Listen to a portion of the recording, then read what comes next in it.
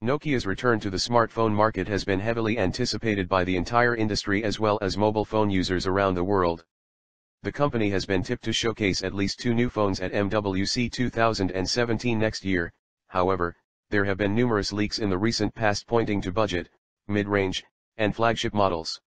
Now, leaked live images and concept drawings of at least two mid-range smartphones have hit the internet.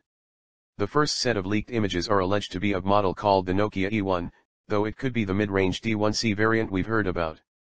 The images from a Chinese tipster were shared in a report by the Android Soul.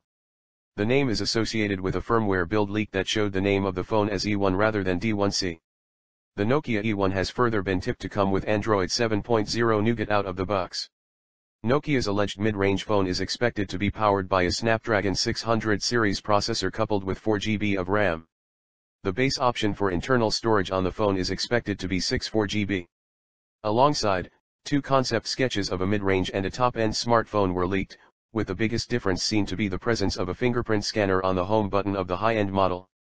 Apart from these images, another set of live images said to showcase the front end of alleged 5.2-inch Android handset from Nokia were spotted by Playful Droid.